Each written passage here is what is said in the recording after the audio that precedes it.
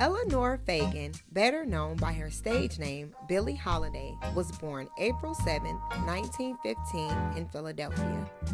With the nickname Lady Day, which was given to her by saxophonist Lester Young, Holiday touched hearts and souls with her captivatingly husky voice. Striking out on her own, she developed a trademark stage persona, wearing gardenias in her hair and singing with her head tilted to the side. Hits such as God Bless the Child and Strange Fruit helped Holiday easily earn the title of Best Jazz Vocalist of all times. Billie Holiday died on July 17, 1959 at the age of 44.